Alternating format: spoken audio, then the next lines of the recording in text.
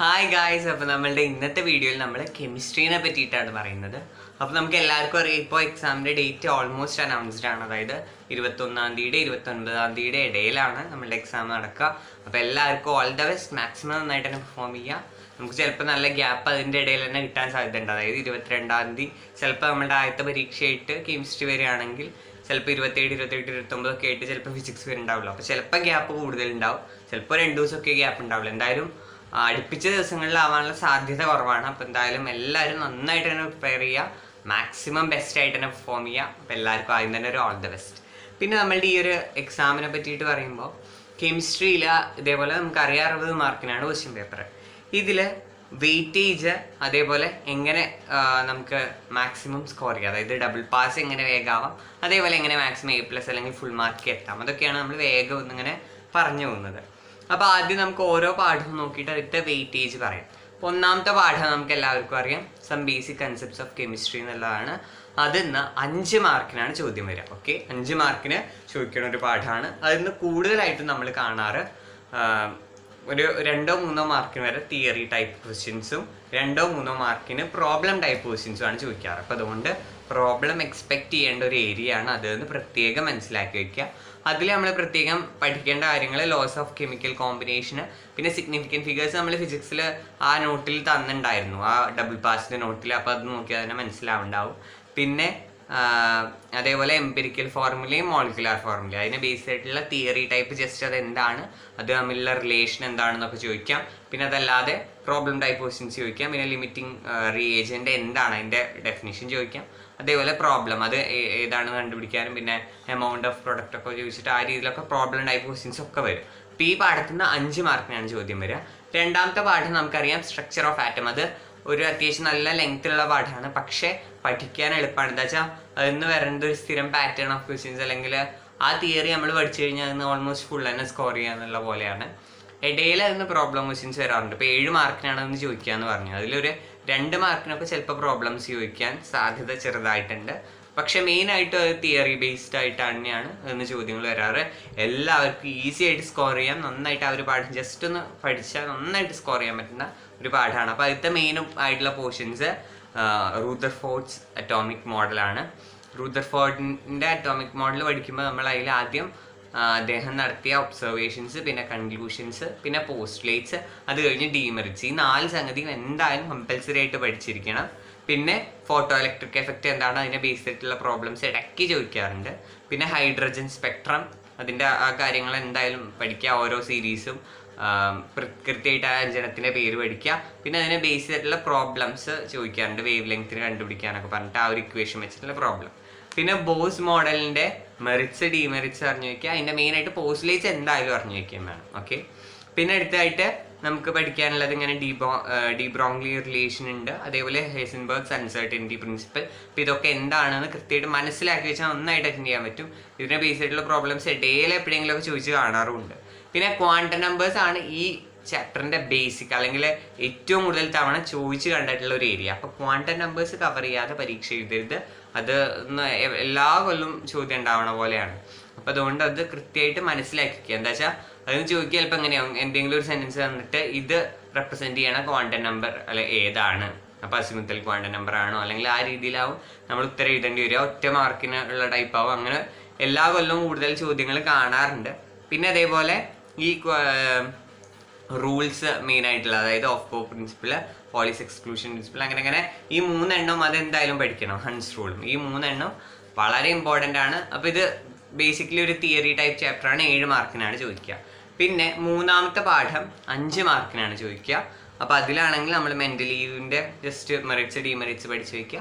പിന്നെ അതേപോലെ മെൻ്റലീവ്സ് periodic law, modern periodic law, അതൊക്കെ എന്താണെന്ന് മനസ്സിലാക്കി വയ്ക്കുക.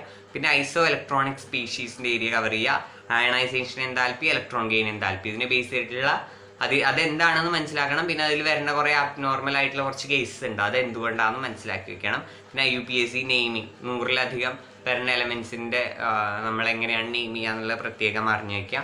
പിന്നെ അനോമലസ് ബിഹേവിയർ, ആദ്യം വരുന്ന ഇതിന് പ്രത്യേക ബിഹേവിയറാണ്, ബാക്കിയുള്ള എലമെൻറ്റുകളുടെ പോലെയല്ല. അപ്പോൾ അതിൻ്റെ കാര്യം പ്രത്യേകം പഠിച്ചു വയ്ക്കുക. പിന്നെ 4ാമത്തെ ചാപ്റ്ററും വളരെ ഇമ്പോർട്ടൻ്റ് ആയിട്ടുള്ള ചാപ്റ്ററാണ്. 7 മാർക്കിനാണ് ചോദിക്കുക.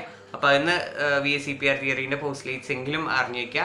പിന്നെ മോളിക്കുലർ ഓർബിറ്റൽ തിയറി വളരെ ക്ലീൻ ആയിട്ട് പഠിക്കുക. അതായത് അതിൽ ആ ഡയഗ്രാം വരയ്ക്കാൻ പഠിക്കുക. പിന്നെ അതേപോലെ ബോണ്ട് ഓർഡർ കണ്ടുപിടിക്കാനുള്ള ചോദ്യങ്ങൾ ഇടയിലിടയിൽ ചോദിക്കാറുണ്ട്. അപ്പോൾ ബോണ്ട് ഓർഡർ നോക്കിയിട്ട് സ്റ്റെബിലിറ്റി പറയണം. അപ്പോൾ അതൊക്കെ അറിഞ്ഞിരിക്കണം. മാഗ്നറ്റിക് ബിഹേവിയർ പറയാൻ അറിയണം. അപ്പോൾ ആ രീതിയിൽ ആ പാഠത്തിൽ ഈ മോളിക്കുലർ ഓർബിറ്റൽ തിയറിയാണ് കൂടുതലും ചോദിച്ചു കാണാറ്. അപ്പോൾ അതെന്തായാലും മാക്സിമം പറ്റുന്ന രീതിയിൽ കവർ ചെയ്യുക. പിന്നെ അതിന് ഇങ്ങനെ കുറേ ഏരിയാസ് ഉണ്ട്. ഡൈപോൾ മൂവ്മെൻ്റ് ആയാലും അങ്ങനെ ഓരോ ഏരിയാസ് ചോദിക്കാറുണ്ട്. പിന്നെ 5ാമത്തെ പാഠത്തിനെ പറ്റിയിട്ട് പറയുകയാണെങ്കിൽ അതിന് 6 മാർക്കിനാണ് ചോദ്യങ്ങൾ വരിക. അപ്പോൾ ഈ 6 മാർക്കിൽ തന്നെ നമ്മുടെ ഐഡിയൽ ഗ്യാസ് ഇക്വേഷനെ ബേസ് ചെയ്തിട്ടുള്ള പ്രോബ്ലം ടൈപ്പ് ക്വസ്റ്റ്യൻസ് ആവാം. പിന്നെ അതിനെ കറക്റ്റ് ചെയ്തിട്ട് ഡീവിയേഷൻ ഫ്രം ഐഡിയൽ ബിഹേവിയർ, അത് ഈ റിയൽ ഗ്യാസസിൻ്റെ ആ വാണ്ടർവാൾസ് ഇക്വേഷനും അതൊക്കെ ഒന്ന് ജസ്റ്റ് നോക്കി വയ്ക്കുക. അങ്ങനെ പിന്നെ കൈനറ്റിക് മോളിക്കുലർ തിയറി ഉണ്ട്. പിന്നെ സർഫസ് ടെൻഷനെ ബേസ് ചെയ്തിട്ട് ഇത് എന്തുകൊണ്ടാണെന്ന് ചോദിച്ചാൽ ജസ്റ്റ് സർഫസ് ടെൻഷൻ എന്നുള്ള വാക്ക് ഉണ്ടെങ്കിൽ തന്നെ നമുക്ക് മാർക്ക് കിട്ടാനുള്ള കുറേ കേസ് ഉണ്ട്. അപ്പോൾ അതൊക്കെ പ്രത്യേകിച്ച് മനസ്സിലാക്കി വയ്ക്കുക. പിന്നെ 6ാമത്തെ പാഠം സാധാരണ 7 മാർക്കിനൊക്കെ ചോദിക്കാറുണ്ട്. പക്ഷേ ഇപ്രാവശ്യം 5 മാർക്കിനേ ഉണ്ടാവുള്ളൂ. തെർമോഡൈനാമിക്സ് ആണ്.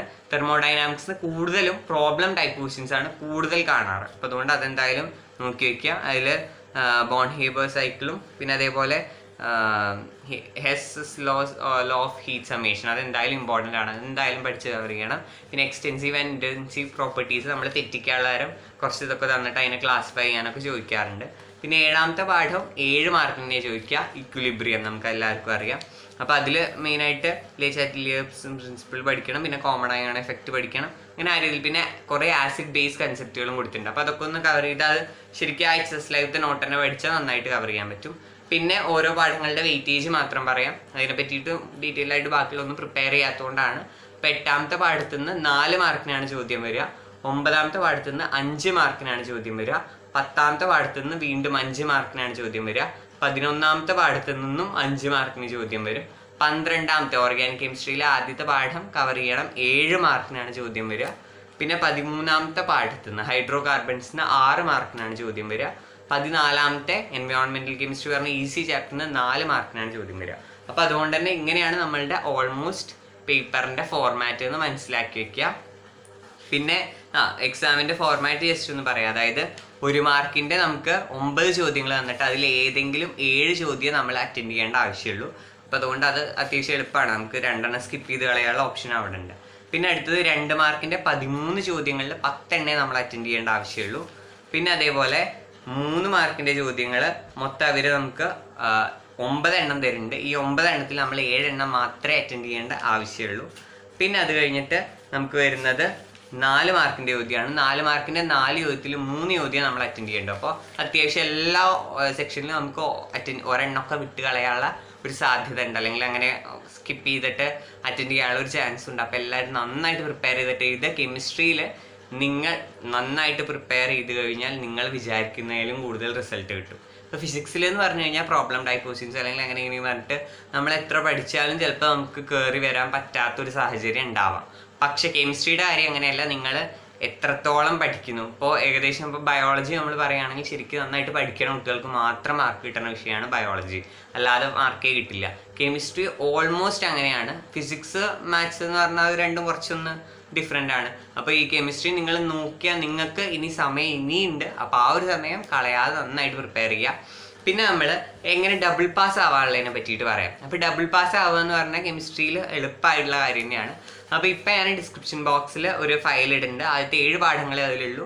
ഞാൻ 8 മുതൽ 14 വരെയുള്ള പാഠം ചെയ്ത് കഴിഞ്ഞാൽ അതും ആ ഡിസ്ക്രിപ്ഷൻ ബോക്സിൽ ഇടുന്നതായിരിക്കും. അപ്പോൾ എന്തായാലും ആദ്യത്തെ 7 പാഠങ്ങളിൽ നിങ്ങൾ കവർ ചെയ്യുക. അതിൻ്റെ മെയിൻ പോയിന്റുകൾ എന്തൊക്കെയാണെന്ന് ഉള്ളത് ഞാൻ അതിൻ്റെ ആ ഒരു PDF ആണ്. 32 പേജ് ഉണ്ടാവും. അപ്പോൾ അതിൽ അവസാനത്തെ 2 പേജിൽ അതിൻ്റെ ഓരോ ചാപ്റ്ററിൻ്റെ ഇമ്പോർട്ടൻറ്റ് പോയിന്റ്സ് എന്തൊക്കെയാണ് ജസ്റ്റ് ഇങ്ങനെ ഓരോ ചാപ്റ്ററിൻ്റെ ഇമ്പോർട്ടൻറ്റ് ടോപ്പിക്സ് എഴുതിയിട്ടുണ്ട്. എന്നിട്ട് അതിന് ശേഷം കുറേ ക്വസ്റ്റ്യൻ നമ്പറുകൾ ഇട്ടിട്ടുണ്ട്. ആ ക്വസ്റ്റ്യൻ നമ്പേഴ്സിൻ്റെ ക്വസ്റ്റ്യൻസ് എന്തായാലും ചെയ്തു നോക്കണം.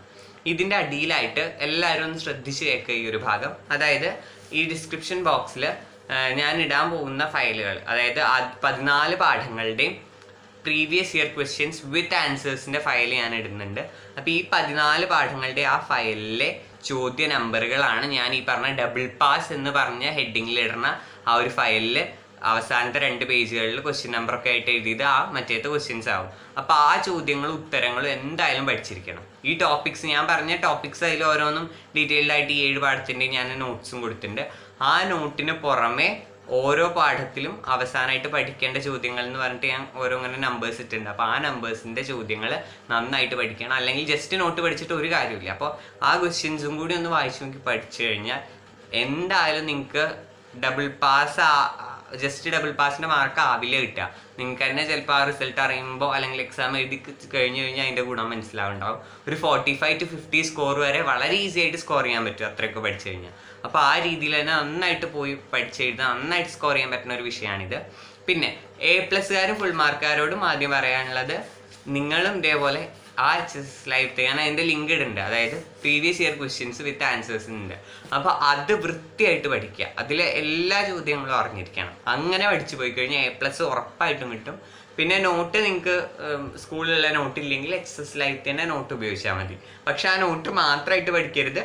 പ്രീവിയസ് ഇയർ ക്വസ്റ്റ്യൻസും എല്ലാം അറ്റൻഡ് ചെയ്യണം. എന്നാൽ നിങ്ങൾക്ക് അതിൽ ഫുള്ള് കിട്ടും. എന്താ വെച്ചാൽ അതും ഫിസിക്സിൻ്റെ പോലെ ഒരു പ്രശ്നം ഇതിനില്ല. അതായത് എല്ലാ സെക്ഷനിലും നമുക്ക് ഓറുണ്ട്. അപ്പോൾ സുഖമായിട്ട് അറ്റൻഡ് ചെയ്യാൻ പറ്റുന്ന ഒരു എക്സാം ആയിരിക്കും ഇത്. അപ്പോൾ ഞാൻ എല്ലാവരും ശ്രദ്ധിച്ച് വെക്കുക. ഡിസ്ക്രിപ്ഷൻ ബോക്സിലുള്ള കാര്യങ്ങൾ മറക്കരുത്. 14 പാഠങ്ങളുടെയും previous year questions with answers ഉണ്ട്. അതിൽ ഫുൾ മാർക്കോ അല്ലെങ്കിൽ A+ക്ക് നോക്കണവരാണെങ്കിൽ എല്ലാ ക്വസ്റ്റ്യൻസും കവർ ചെയ്ത് നോക്കുക. പിന്നെ അല്ല, double പാസിന് prepare ചെയ്യുന്നവരാണെങ്കിൽ double pass file check ചെയ്യുക. എന്നിട്ട് അതിലെ ഞാൻ പറഞ്ഞ ആദ്യം കുറേ 29 പേജുകളിലെ നോട്ടുകളുണ്ട്. ആ നോട്ടുകൾ വായിച്ച ശേഷം അവസാനത്തെ 2 പേജുകളിലായിട്ട് കാണുന്നതിൽ ഓരോ പാഠത്തിൻ്റെയും ക്വസ്റ്റ്യൻ നമ്പറുകൾ കൊടുത്തിട്ടുണ്ട്. ആ ക്വസ്റ്റ്യൻ നമ്പറത്തെ ചോദ്യങ്ങൾ ഈ മറ്റ് ഫയലുകൾ പ്രീവിയസ് ഇയറിൽ ആൻസറുള്ള ആ ഒരു ഫയല് ഓരോ പാഠത്തിൻ്റെ അടിയിൽ ഉണ്ടാവുമല്ലോ, അതൊന്ന് സെലക്ട് ചെയ്തിട്ട് ആ ചോദ്യങ്ങൾ മാത്രം ആദ്യം ഒന്ന് ചെയ്തു നോക്കുക. ഓക്കെ, ആ രീതിയിൽ ചെയ്താൽ എല്ലാവർക്കും എക്സാം എളുപ്പമാവും. അപ്പോൾ എല്ലാവർക്കും വീണ്ടും നല്ലൊരു ഓൾ ദ ബെസ്റ്റ് അറിയിച്ചുകൊണ്ട് ഇന്നത്തെ വീഡിയോ അവസാനിപ്പിക്കുന്നു. താങ്ക്